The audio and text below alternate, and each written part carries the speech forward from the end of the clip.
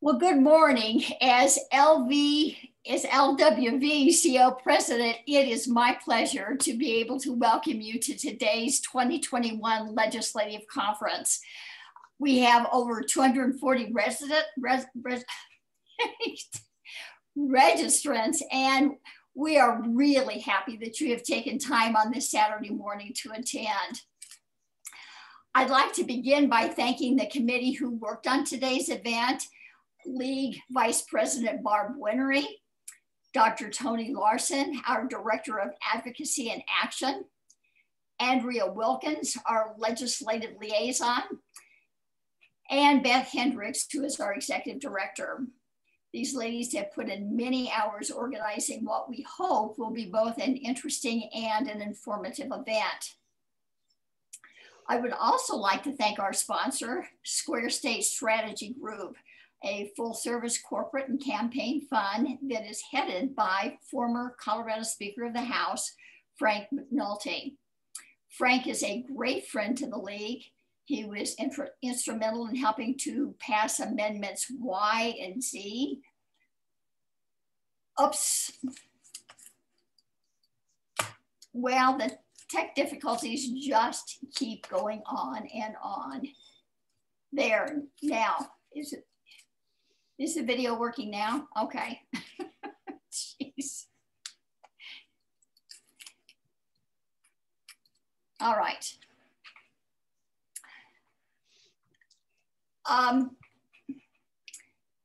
Frank appreciates the nonpartisan education programs that the League provides for Colorado voters. And so again, our thanks to Square State Strategy Group for supporting us and offering another free educational event. I know that I don't need to tell you all how challenging this past year has been, but even with all of the things that we've been facing, the League has continued to provide voter education, quickly pivoting to take advantage of technology, sometimes more effectively than others. Case in point today, by providing virtual forums and webinars and using Zoom to be able to stay in touch at the local League level. We've kept track of local state legislation, and our League was significantly involved in helping to pass the national popular vote in Colorado. We registered 2,500 voters around the state and provided important ballot issues education through our ballot issues pamphlets, published in both English and Spanish, and through local League ballot issues forums and radio and newspaper interviews. In doing this work, we have had many supporters, including Frank, and the Allison Rudy Ramsey Foundation, which has funded the printing of our ballot issues pamphlets for several years now. I am proud to be able to say that due in part to the League's work, our nation had a safe and secure election with the largest voter turnout in our nation's history. And all that even while living with a pandemic. Even with our past successes, however, there is still much work that needs to be done, and LWVCO stands ready to do its part. We have members who are working on climate change, campaign finance reform, and equalizing access to healthcare. The board has prioritized the promotion of civil civic discourse, and we have already provided one webinar on the topic with others scheduled. If you're interested, check out the LWVCO website for these dates and for registration information. These events are free. Our mission is to make democracy work for all, and 2020 has illustrated how much work remains to be done. So again, I thank you for being here today and for caring about our democracy. All are welcome at the League. We are nonpartisan, and we seek to work with all who love this country and want to strengthen our democracy and make it more inclusive today than it was yesterday. We welcome new members, and if you'd like to donate to help promote our cause, it's quick and easy to do so on our website. Now, for just a little bit of housekeeping. I'd like to ask that all league members, if you would, sometime during the course of today's event, to share your name and your local league affiliation in the chat. And I can speak for the committee, I believe, when I tell you that we would very much appreciate that all of you in attendance today take a few minutes at the end of today's event to use the chat feature located at the bottom of your screen to share your thoughts on what went well, what was of most interest to you. If you have suggestions for future topics or improvements, we would love to have that input, because only by hearing from those of you that have taken the time to participate can we make improvements. At this time, I would now like to introduce Dr. Toni Larson, our Director of Advocacy and Action, and Andrea Wilkins, our Legislative Liaison, to get this morning's program underway. Ladies? I believe that I am first, and I'm going to be introducing Beth Malmskog. I hope I got it right this time, Beth. As you no doubt know, Beth is a director on the State League Board. She is also an assistant professor at Colorado College in mathematics and computer science. Yay for STEM. And her areas of particular interest are discrete mathematics, arithmetic geometry, cryptography, coding theory, and number theory. And for the purposes of the League, she and her students are working on redistricting, particularly drawing the lines. And she has also been working with a group of people who are trying to define competition. So Beth, you want to update us on what's happening with the League and redistricting? Sure, I'd be happy to. Thanks so much for that introduction, Toni. Just as a quick check-in, when does this portion end? I want to make sure I stay on the schedule. 10:30. No. We actually have you and Andrea scheduled first, Toni. You do? I'm happy to go first. I just want to make sure I stay on. So whatever you like. What do you want me to do, Beth? Hendricks? Whichever, if you'd rather Beth go first, but we do have on the schedule the League's priorities for the 2021 session. Sorry about that. I jumped the gun. That's fine. Okay, so Beth, you want to hold off for a minute, Malmskog? That's great. We got Beth Hendricks and Beth Malmskog, so it's a little difficult sometimes. Okay, go ahead. Andrea, you're first. All right, thank you, Toni. Let me share my screen here. Hang on just one second. I've got way too many screens open, really is, I think, my problem, and I want to make sure that you all are seeing the right thing. Are you seeing the presentation slide? Does that look right? Hopefully, yeah. Hopefully everyone's got that. Thank you. All right, we'll go ahead and get started talking a little bit about the legislative activity that's been going on. I'm Andrea Wilkins, the Put it in play mode. Let's see. There you go.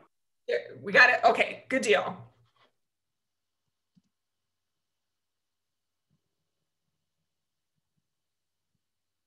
Andrea, you're muted.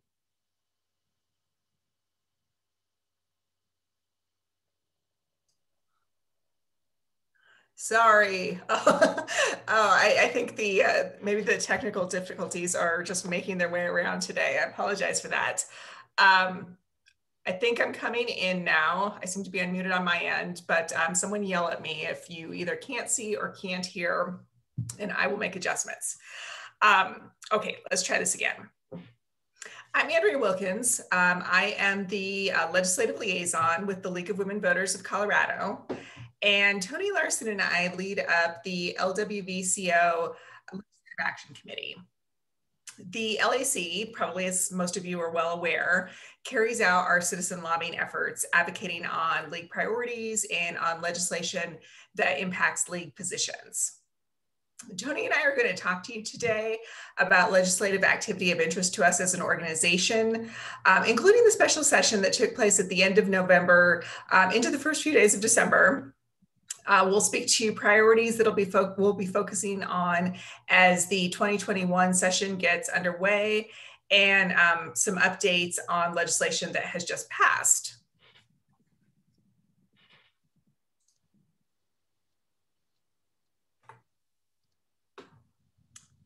I'm sorry, for some reason I'm having a hard time advancing my slides. Okay, there we go. Okay, so as many of you will recall, the Colorado General Assembly recently convened for a special session to address urgent needs related to COVID-19 and the companion economic crisis. Legislators convened on November 30th with the goal of addressing emergency needs in 8 key areas that included support for small businesses, sales tax relief, childcare, housing, rental and utility assistance, expansion of broadband access, emergency food assistance, and to deal with our public health response in the midst of the pandemic. Ultimately, 10 bills were passed during this special session. These slides will be available to you after the presentation. And you'll see that there are links included within that you can access for more details on the bill. But I do want to touch on some of the specifics and a few of the particular pieces of legislation to sort of highlight some of the work that was done. House Bill 1001 provided $20 million to school districts to expand internet access. Obviously, with widespread remote learning, the needs for students to have reliable internet access became critically important this past several months. And while this is a challenge that many schools and families are still struggling with, this bill was intended to help address that problem. House Bill 1002 provided emergency support to both existing and new child care providers to expand the availability of child care in our state. Childcare availability has been a huge problem during the pandemic. It's really impacted families' options for quality early care and education for their children, but it's also disproportionately impacted the ability of women to remain in the workforce. So some efforts were addressed there as well during the special session. There were a couple of measures aimed at providing relief to our restaurants. As we all know, the service industry has been among the hardest hit in the pandemic, and with closures and capacity reductions going on for nearly a year now, many of them are struggling to survive. In response, legislation was passed to allow for some tax deductions that would permit restaurants to retain more sales tax revenue. And another measure was passed that would restrict fees that are charged by third-party food delivery companies, which can really just significantly cut into the profits that are earned by restaurants.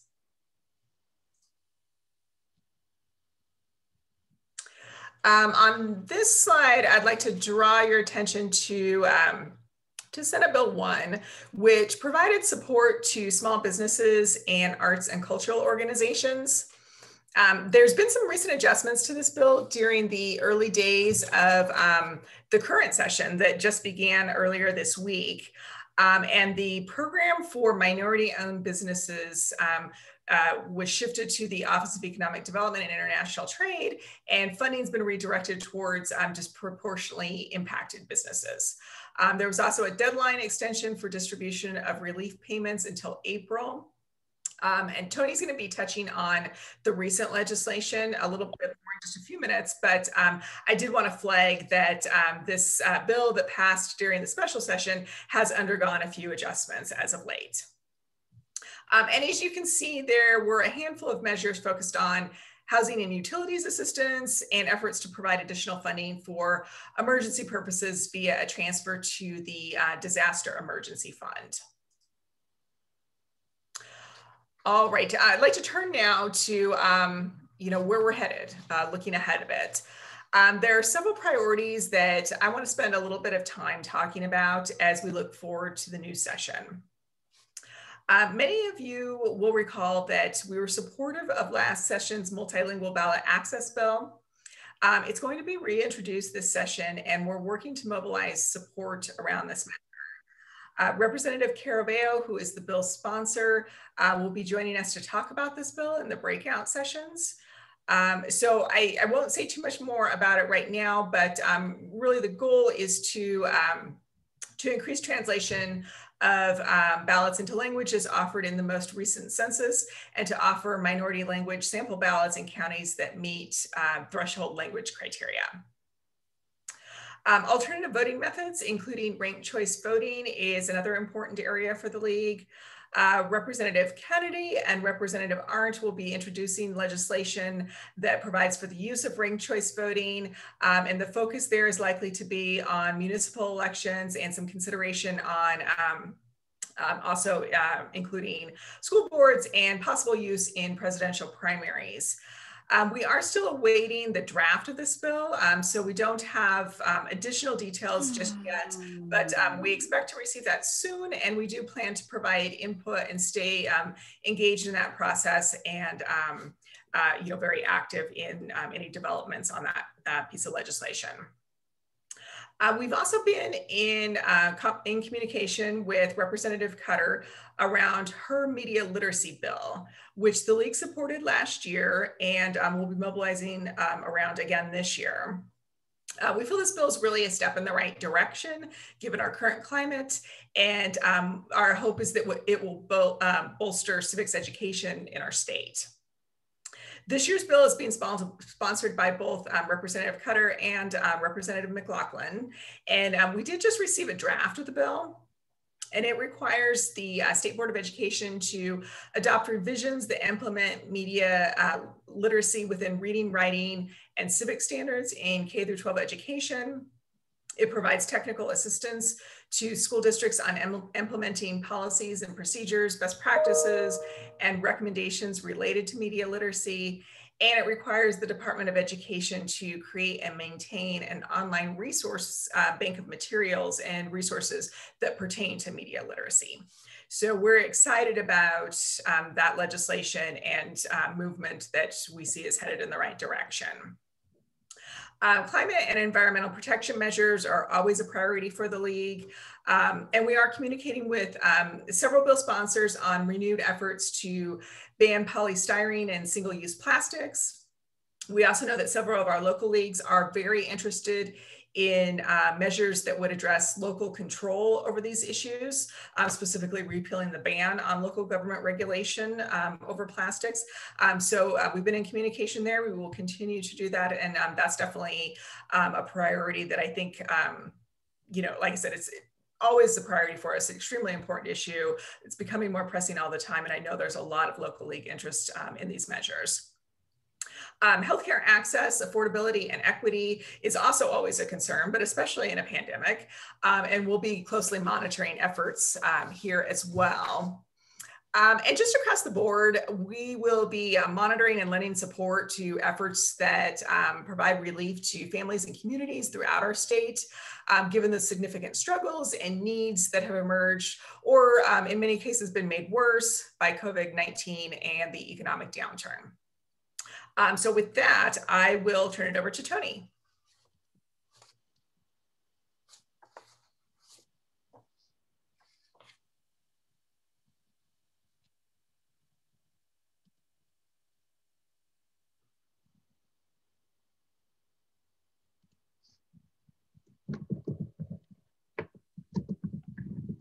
Toni's muted.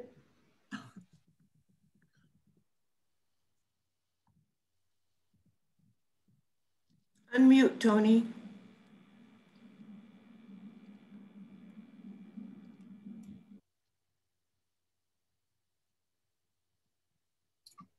Beth, can you unmute Toni? I got it. Okay, there you go. A special little note came up, so okay. I'm sorry. I guess we're all having technical problems this morning. So yes, we have finished with the first 3 days of the Colorado General Assembly. and there will be a break for about a month. This can be changed. That's not a hard and fast restart date. If the virus is still flaring across the state and particularly in the Denver area, they may have to postpone again and decide that they will have to have a later start. They're waiting to see also what the effect of the holiday season is on the virus and how much that has increased the number of people who have it, and also when people get the vaccine. So this start and stop has not been without controversy. There are particular people within the House that were upset about having to stop.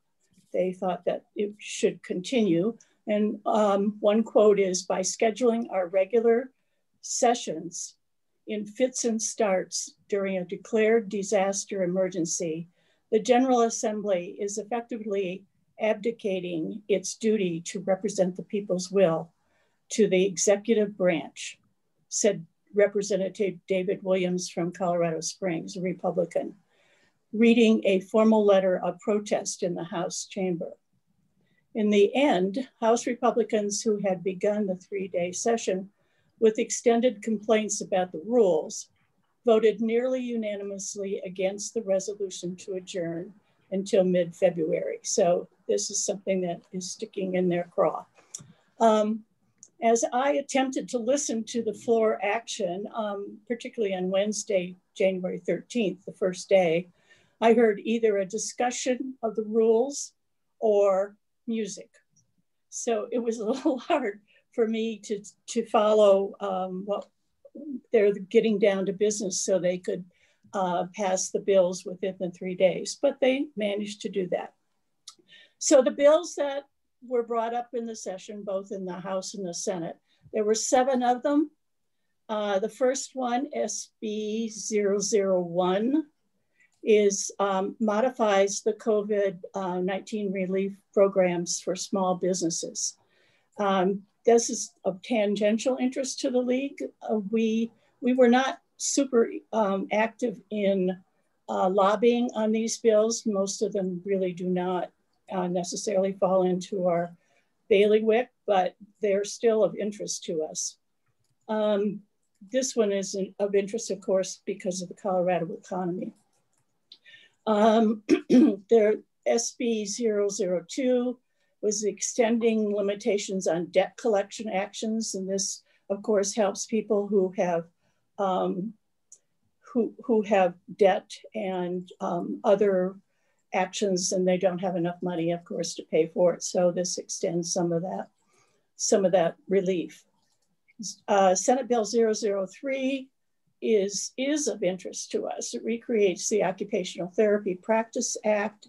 And I think that the reason that this is such a high priority and they decided to take it up early in the session is the fact that the Occupational Therapy Practice Act was expiring and they needed to have occupational therapists as fast as possible because it's part of the recovery of COVID for many people.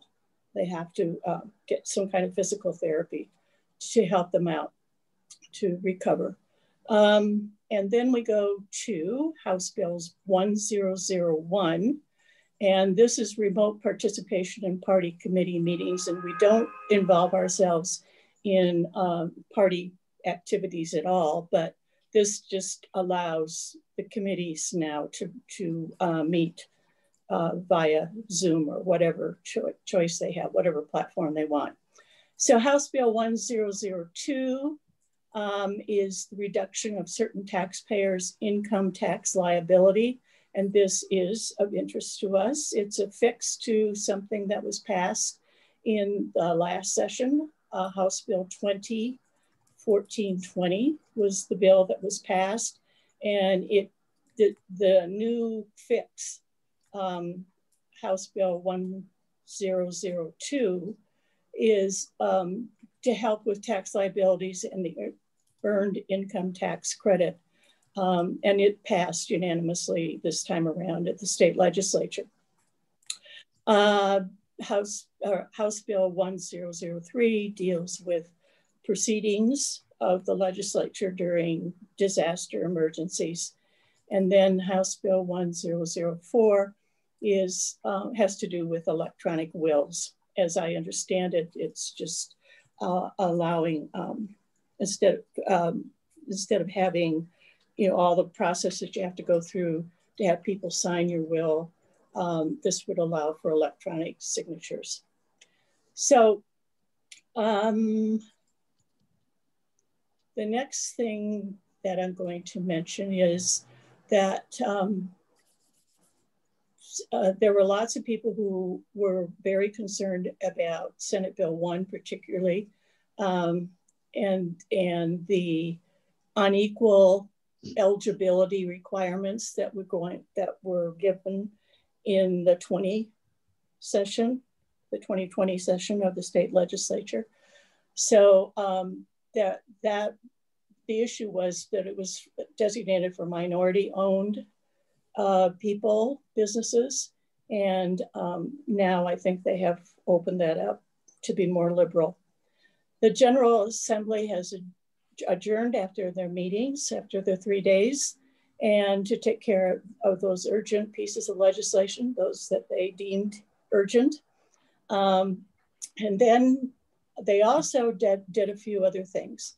There was a Senate joint memorial reaffirming Colorado to be the permanent location for the United States Space Command. As you may have heard, the Trump administration has said that they want to move the Space Command to Alabama. And this was a resolution to say that it should stay in Colorado. And the recommendation from the Air Force is that it stays in Colorado. There was a resolution, of course, commemorating Martin Luther King in both houses. This is something that happens every year, but it's an important activity that the legislature takes up. In addition, the House and Senate committees also heard a few supplemental budget requests from the following departments: from Parks and Wildlife, from Corrections, from Personnel and Administration, Public Health and Environment, the National Western Center, and Metro State University.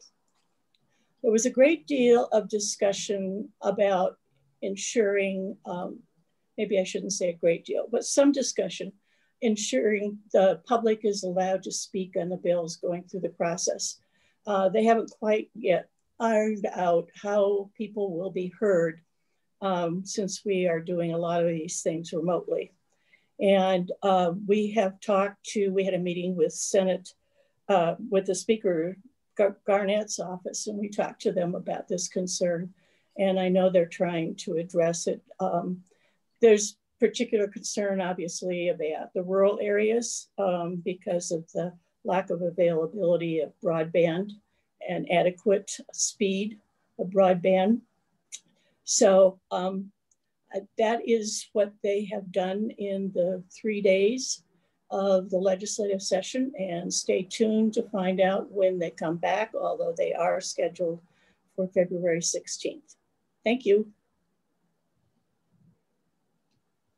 Now, Beth. All right. Thank you, Toni. And I've already been introduced, so I'll just jump right in here. Let me share a few slides with you. Okay. All right, I hope everybody can see my slides. They look all right? Mm-hmm. Wonderful. Okay, so I'm great. I'm Beth Malmskog. I just want to talk about what's going on with fair redistricting in Colorado at the moment. So this was my introduction to myself, but Toni already told you who I was. I'd just like to do a quick shout out. I'm a professor of mathematics at Colorado College, and I work on fair redistricting and mathematics with my wonderful collaborator, Dr. Jen Cleland, who's on the call right now from the University of Colorado Boulder. We work with a large team of people and have depended on lots of wonderful people across the state. Also a shout out to Rebecca Theobald, professor of geography at University of Colorado, Colorado Springs, who's been very helpful with this work and is on the call. I joined the state board to work with the League for Fair Redistricting. If you're interested in hearing about the mathematical work and other redistricting perspectives, just email me at bmalmskog@coloradocollege.edu. I'd love to talk more about this. So I just want to catch everybody up on where we are in redistricting. So after every census, as we know, the states need to reapportion, or the congressional seats need to be reapportioned to states, and states have to redraw the boundaries for those congressional seats, as well as the state legislative boundaries to make sure everything has equal population. So of course, a great legislative and ballot initiative victory here in Colorado in 2018, voters and the legislature passed amendments Y and Z, which really changed the way the lines are drawn, effectively taking it out of the hands of the legislature and bringing it into the hands of an independent commission, which will consist, there's two independent commissions, one for the congressional maps and then one that does the state legislative maps. And both of those will be made up of equal parts Democrat, Republican, and unaffiliated voters. So they'll draw the maps, they'll choose the maps, but they will take a lot of public input on this, and they'll be greatly assisted by the nonpartisan staff for the state legislature. Okay, so how are these commissions going to look? As I said, there's going to be equal parts Democrats, Republicans, and unaffiliated voters. They cannot be unduly influenced by any party in the sense that they can't have been a candidate for a federal election or have been a lobbyist, or they also can't be on both of the independent commissions. I'll let you read this over. These were the requirements to apply for the independent commission and be a valid candidate. Those applications did close in November. They got about 1,500 applications for the Legislative Commission and over 2,000 for the Congressional Redistricting Commission. So with those applications in hand, where are we right now?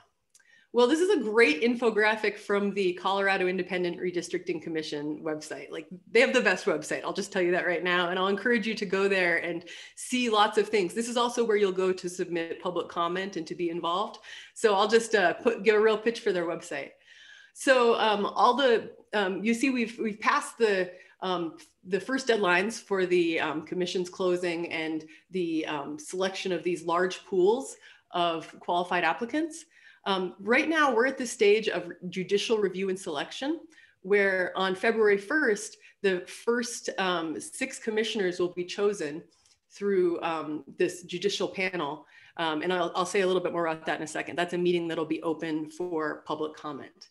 As you can see, there's this judicial review and selection portion, and then there's going to be a legislative leadership selection through which another 6 commissioners for each panel will be selected. And so all of this will be done in March so that the commission is ready to get up and running by that time.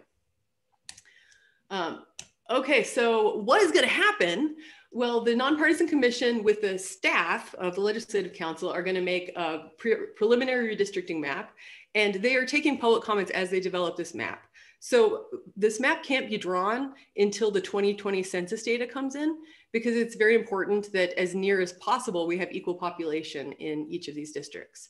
So until we know the population, that can't happen, but they are starting to really think about important factors in drawing this map. And so they're taking comment and input even now from the public. So once this first map is drawn, also, I wanted to point out that you can also submit proposed redistricting maps and all kinds of public comment, as I said. Again, you can't submit a valid map until you have the census data to make sure that the population is close to equal, but you can start with ideas already. Okay, so there'll be at least 3 public hearings in each congressional district. So these will be all over the state. Since there's 7 congressional districts, that means we're gonna have 21 public hearings around the state in the first part of the process. At least 10 of the commissioners will attend each hearing in person or by Zoom. And these hearings will be broadcast online, so you can attend from anywhere. So there is a link on the website, which I'll give you the address a little later on, which will let you submit public comment. So all of those public comments will be published on the web. And oh, sorry, that went by a little fast, but you'll be able to view other people's public comment as well. Oh, here we go. Okay, so what are the rules that we're going to follow in redistricting? So the districts, as I mentioned, have to have equal population as near as possible. They have to be composed of contiguous geographic areas, so just one piece. They need to comply with the Federal Voting Rights Act of 1965, which is ensuring fairness in many different forms. It requires that that no person's right to vote should be denied or diluted based on race, ethnicity, or other categories. So this also could, just to go back to that real quick, that could also require the creation of opportunity districts so that minority groups would be able to elect a candidate of their choice if that group is present in sufficient numbers and meets other qualifications. So that's an important thing to be thinking about as we work through this process. Also in the laws, we need to preserve whole communities of interest as possible and political subdivisions like counties, cities, and towns. And they need to be compact, so sort of grouped together. And the final requirement in Amendments Y and Z is that these redistricting plans should maximize the number of politically competitive districts. And this becomes a really interesting question of like, how do you determine what a competitive district really is? And what does it mean to maximize those, like in what reasonable sense? Okay, so two other things. You can't draw districts to protect incumbents or candidates. And you need to, again, make sure to go ahead and make sure that you follow the Federal Voting Rights Act and do not discriminate in your line drawing. Okay, so what do the final maps have to do? So then after all of these hearings, there's going to be additional maps, and the commission can like have a lot of input on what the staff does there. And the commissioners can request public hearings and or can request at public hearings that the staff prepare additional maps. So there's going to be a lot of maps going around here. And then the commission will, seek to work together to agree on a final map. So to select a final map, at least 8 of the 12 commissioners, which has to include at least 2 of the unaffiliated commissioners, have to approve that map. And then if all of this fails, it'll go to the Colorado Supreme Court and be decided there. Okay, so here's the really important part that I wanted to make sure we had a few minutes for, is like, how can we get involved in the process at this point? Because it really isn't very much of a legislative process anymore. It's a process between this independent commission that's being built and the public in the form of public comment and input. Okay, so the first thing I'd like to bring up is the Observer Corps, which Toni has been launching. So we're looking for people to observe the process to make sure that these meetings follow the rules. So you can observe meetings. They're all scheduled publicly, and you can watch them remotely. So the schedule, a submission portal for comments, and a lot more information is available on the website, this is for the Independent Redistricting Commission. Okay, so Toni Larson has created an observer protocol that has a summary of the rules, so you kind of know what you're looking for when you're watching these. We'll go ahead and post that on the League of Women Voters Colorado website at some point in the near future. We're also looking to create a semi-formal observer course that you can sign up and, excuse me, sort of stay in touch with the process. The next public meeting that you could observe is February 1st at 2 p.m. Excuse me, I apologize. And this will be, again, selecting those first 6 members of the Congressional Redistricting Commission. Okay, so there's a few other ways that you can get involved, and I will share these slides. I see this in the chat. Okay, so one other important way that people can get involved in this process is by identifying and sharing their communities of interest with the Independent Commission and the Legislative Council staff.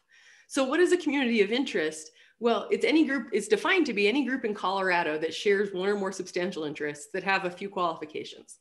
So it has to be some interest that could be the subject of legislative action. And it should be composed of some reasonably approximate population. So it shouldn't be like scattered all across the state, because you couldn't really group people that are scattered all across the state. So things that this could be are things like a public policy concern, like an urban or rural interest, some agricultural, industrial, trade. It could be something like education. So for example, the current congressional plan reflects a community of interest of education, which grouped Fort Collins with Boulder in a single congressional district because of the large universities there. Employment, environment, water, there's lots of different interests that could constitute communities of interest. It could be a racial, ethnic, or language minority group in accordance with the Voting Rights Act. It does not include relationships with political parties, candidates, or incumbents that are serving. So if you have a community of interest, or you know someone that you think has a community of interest, let them know about this, that communities of interest will be important in this process. And go ahead and share information about your community of interest through the Redistricting Commission's website. You can also share it through public comment in meetings. Okay, so another great thing that you could do is kind of make your own maps. So when the census data becomes available, that same website that I linked will have a web-based redistricting tool. So you can actually draw your own maps. You can submit them on the website again. There are some other great tools, including districtor.org, representable, and davesredistricting.org. And those can let you play with maps to sort of try and map your own community of interest and just explore the data.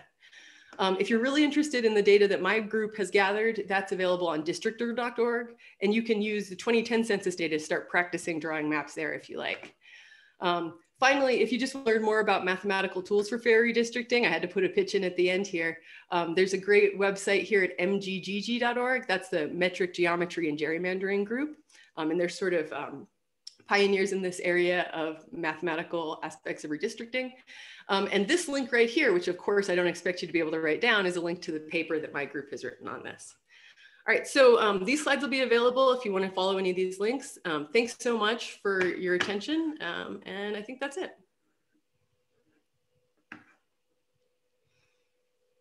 Thank you, Beth. We really appreciate all of that really valuable and interesting information. That is fantastic. I know that we do have some conversation about this in the chat, but I also see that our next speakers, I believe, are both here.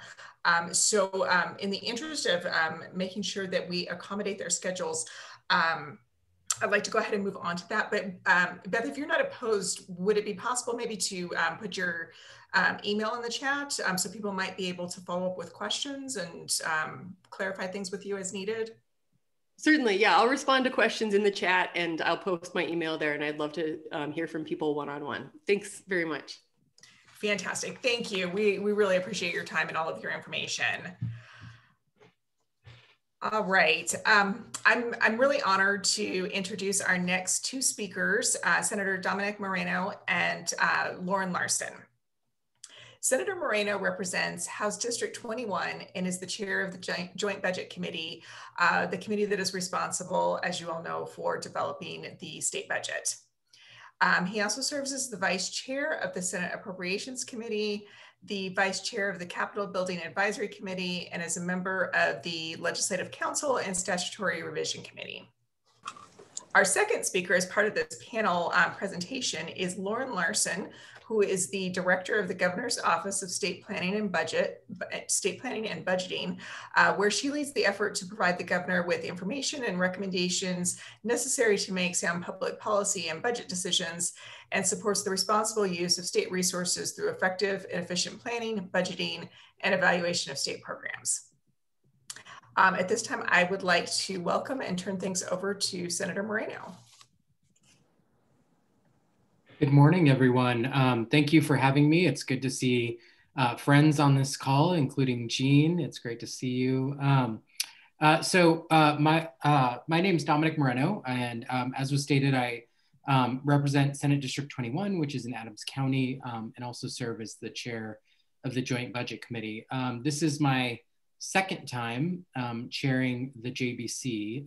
The first time was I'll just say a little more enjoyable because we had resources to to allocate, we were able to pass free full day kindergarten and give really needed increases to higher education.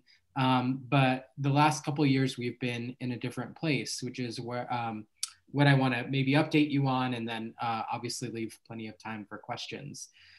So in the last year or so, obviously the pandemic has not only upended our lives, it has also upended the state budget. And we, in the course of last year, the legislature was in session when things started to get pretty bad with the coronavirus. And so we ended up pausing, and we came back later to pass really critical legislation, including passing a state budget for this fiscal year. But in the period when we took a break, we stayed in contact with the Office of State Planning and Budgeting, as well as Legislative Council. Those two agencies house the state's economists. And they provide us information about how what the state of the Colorado economy is doing, how the national economy is doing, which then tells us what kind of revenues we have to work with to provide critical government services. So we were staying in contact with them, and it was not great news. The revenues kind of just had this huge downward turn the entire time. And the entire time we were thinking, well, goodness, we're going to have to, address this. And when it was all said and done, we get quarterly economic forecasts, and we asked OSBB and Ledge Council to prepare a mini forecast to give us an idea of where things were at so that we could then balance the budget. And the news that they gave us was, you have about a $3 billion hole to close in the state budget.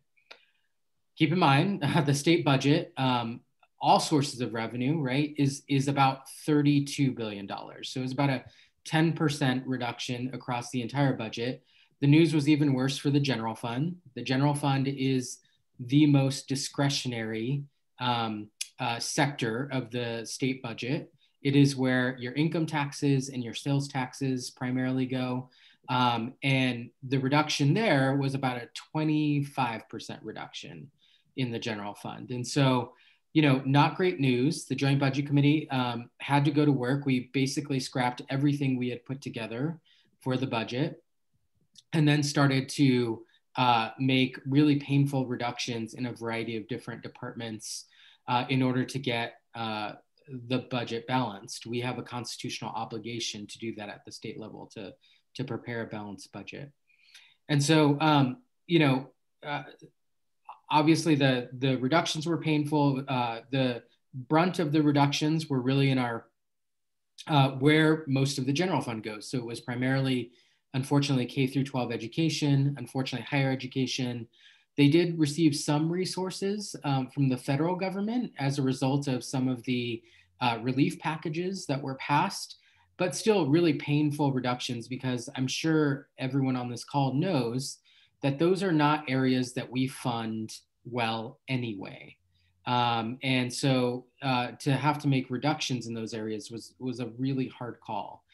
Fast forward, we made it through that. We prepared a balanced budget, and no one could have guessed this. No one knew this, because as the pandemic was raging on, the governor had issued a series of executive orders to give people more time to file their income taxes. And so we really didn't know where we stood exactly. But when all was said and done, when we closed out fiscal year 1920, turns out we had a lot more resources to work with than any of us could have expected, to the tune of about $1.5 to $2 billion. Now the challenge, and this is what's really difficult to explain to people, is that those are one-time dollars, because the reality is revenues have declined, and they will be at a suppressed level for the next few fiscal years. So that large dollar amount is one-time money.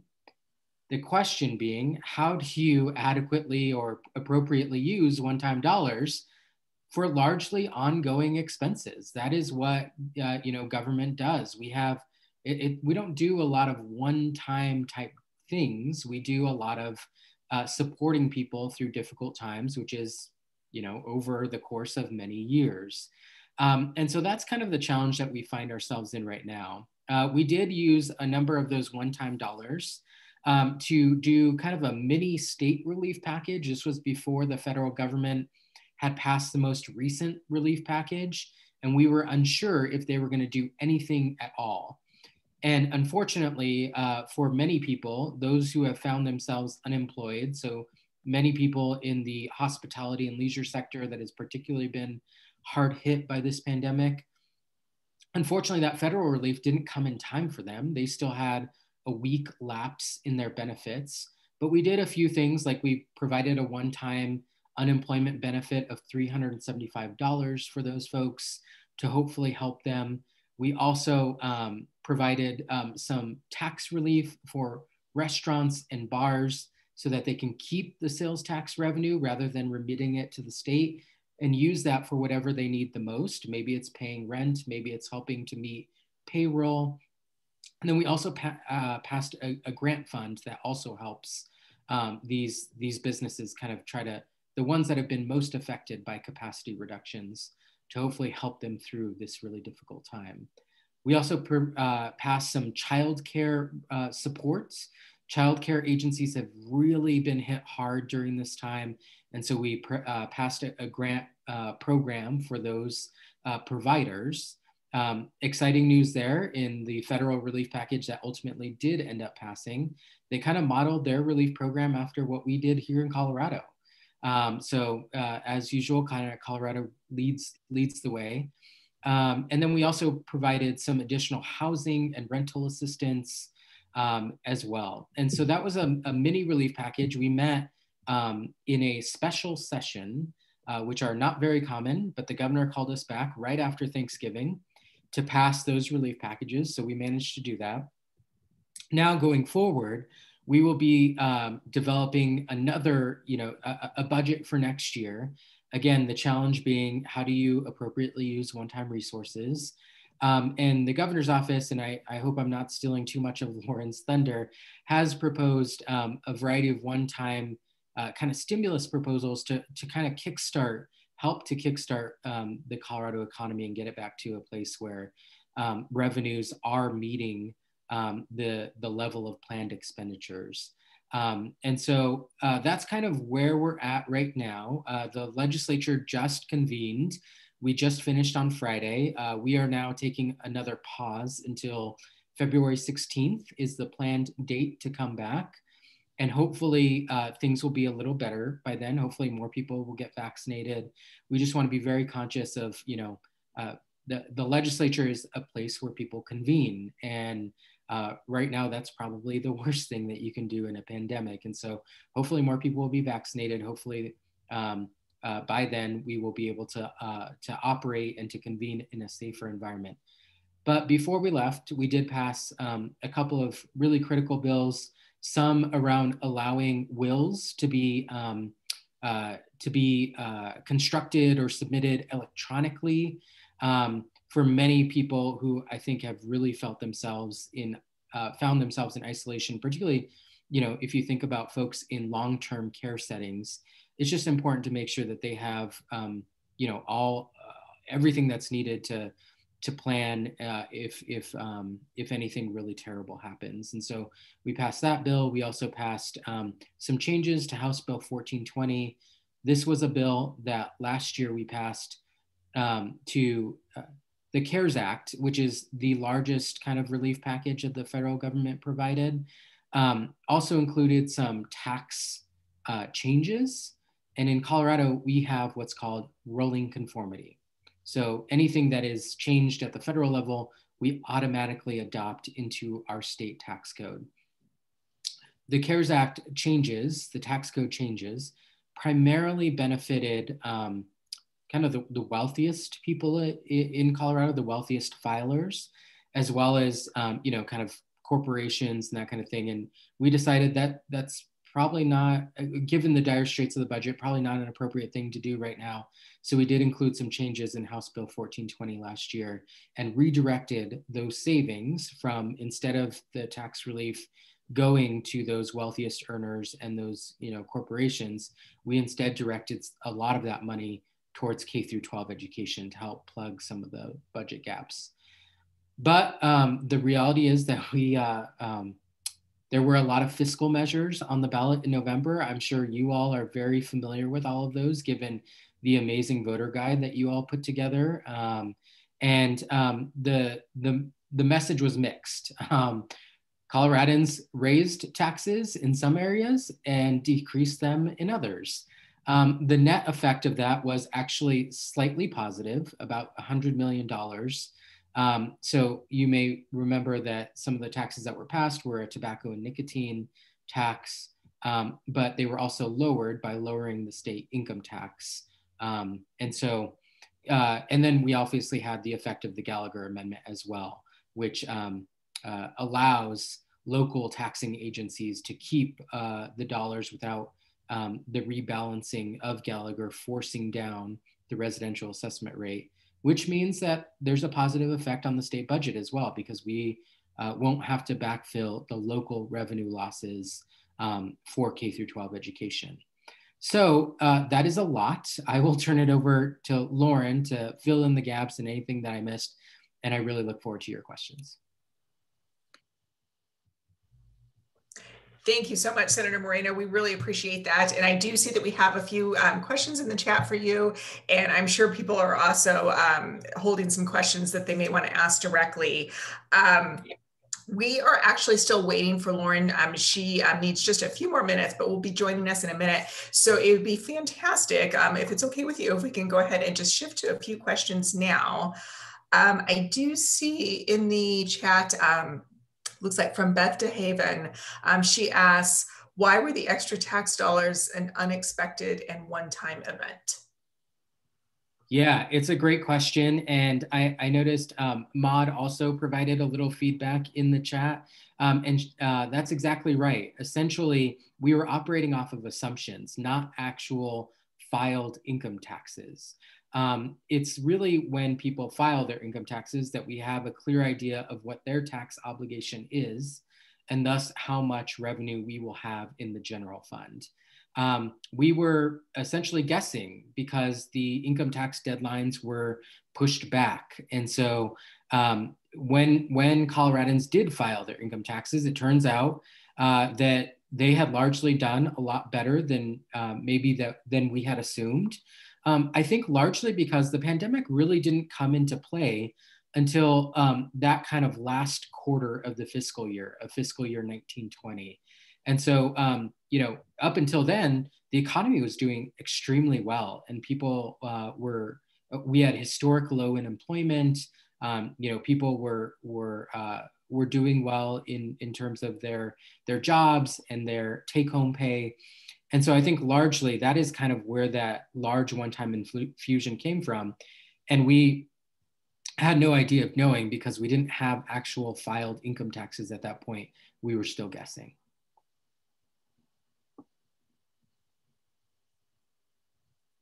Well, thank you for that additional information. And I believe we are in a format where individuals can unmute and go ahead and ask a question. I think we should have time for maybe 2 or 3 questions before Lauren joins us. So if you have questions and would like to unmute and ask directly, that would be fantastic.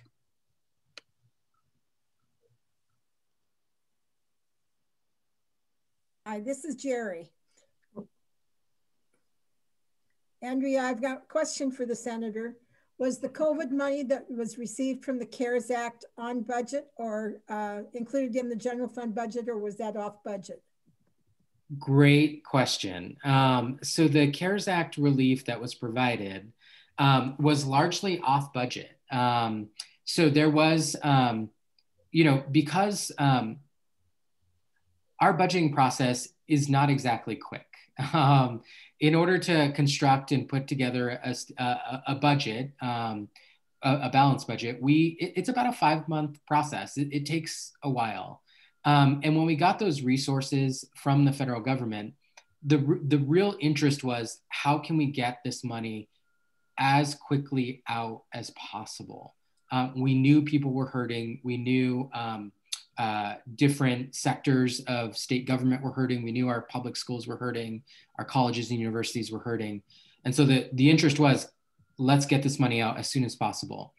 So in collaboration with the governor's office, we did agree that the governor should allocate those dollars by executive order. And so in essence, by doing that, it became off budget because it wasn't subject to the appropriation authority of the General Assembly. The governor did kind of splinter off about $70 million for the General Assembly to decide how to allocate. And we largely allocated that for small business relief, but also for food bank, food assistance, and food pantries. And so there were a few purposes that we identified those dollars for and that we allocated them for, but largely the money was off budget and allocated by executive order by the governor. All right, I see Lauren is on and I believe ready to go, but let's maybe do one more question to Senator Moreno and then we will switch to Lauren. Anyone else have a question?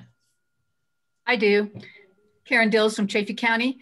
Apparently there was a suggestion to the legislative leadership that legislators from different parties sit together instead of in little rows, and that was defeated. But do you think if those people heard enough from the public, they might reconsider that? This came from Gunnison Valley, which is a great idea. Yeah, thanks, Karen. I also think it's a great idea. And you know, it's something where I will say one of the reasons I love serving on the Joint Budget Committee is that it is the closest I've gotten. I have my roots in local government. And as many of you know, at the local government level, you don't run behind a party label. And so largely issues at the local level don't become partisan because, you know, it essentially doesn't matter if you're a Democrat or Republican, you're just there to solve problems and to try to get assistance out the door and to help people. And so, you know, the Joint Budget Committee is the closest I've seen at the state level to that local government ideal that we should work across the aisle. We shouldn't put party labels first, that we should just work to solve problems. So I've really enjoyed that aspect. And the key tenet of the Joint Budget Committee is we sit together. We sit next to each other, we do the hard work together, and we kind of eschew or at least leave behind the majority of that partisan label. And so I do think it's a great idea.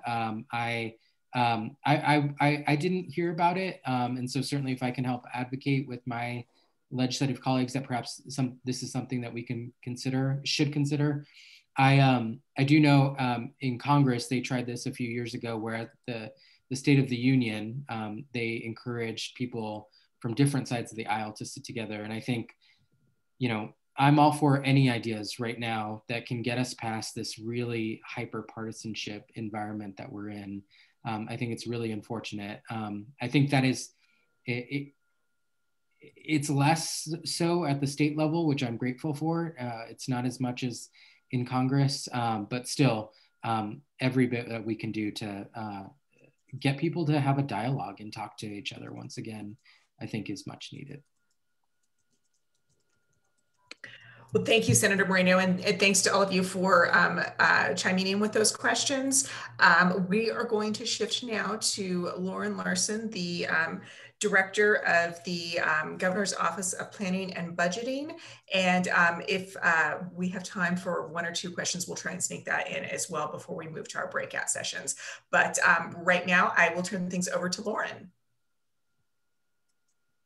Thank you, Andrea, and it's such a pleasure to be with everyone today and to follow the esteemed JBC chair.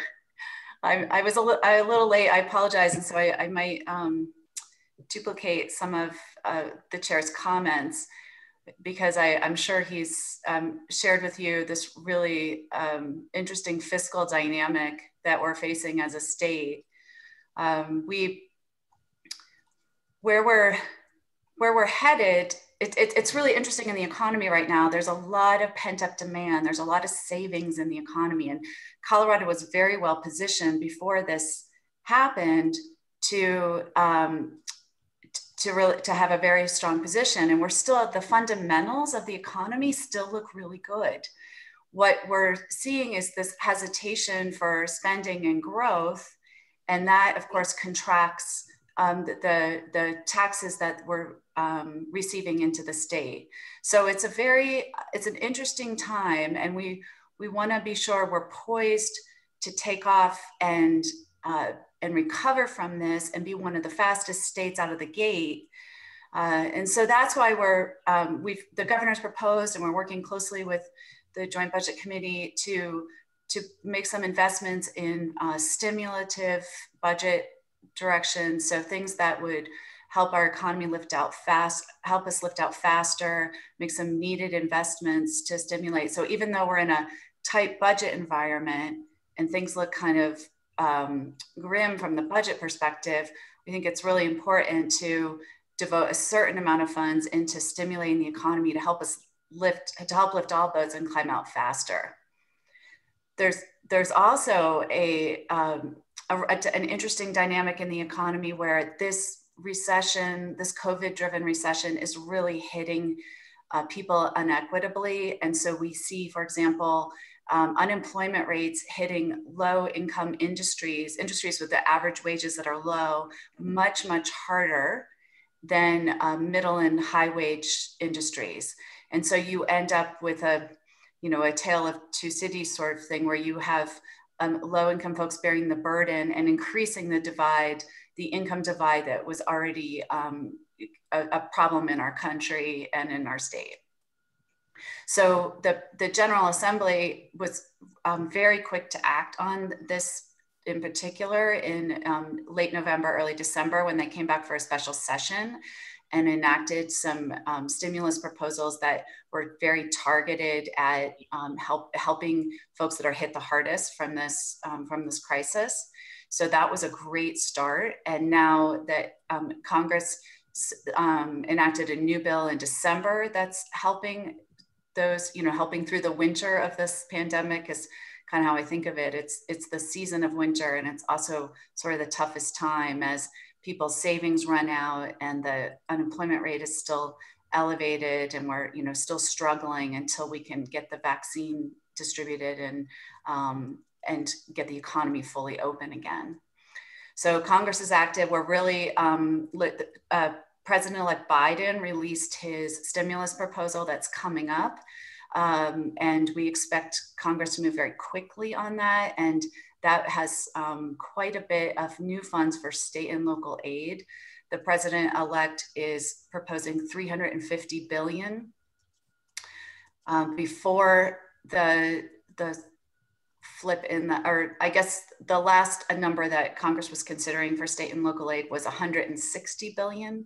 So this is quite an increase over that. And my best guess would be, reading the tea leaves here, which is always dangerous, would be that we end up somewhere in the middle. And so there will be, like the CARES Act, and I heard the senator discussing that with you already, I do think there'll be another large infusion, perhaps even bigger than what we received under the CARES Act, that comes through to the state very soon, actually quite quickly. So we're busy working on trying to analyze what might be the best, where the highest needs are, what might be the best place to inject those funds. So there's a lot happening, and I'd love to just open it up and to your members, because I'm very interested in what's on your minds. And it's just such an honor to be here with the League of Women Voters. I feel I'm one of a few women budget directors in the whole country. And I was honored to recently be elected president-elect of the State Budget Officers Association. Just feeling them, the momentousness of that as a woman, and the how proud I am to be a woman in finance, and how weighty and important the decisions are that get made with our budget and with our finance. And it's just, you know, a very deep honor to be at the table. Thank you, Lauren. We really appreciate those thoughts and that sentiment. And we very much appreciate both you and Senator Moreno joining us today and sharing all this valuable information.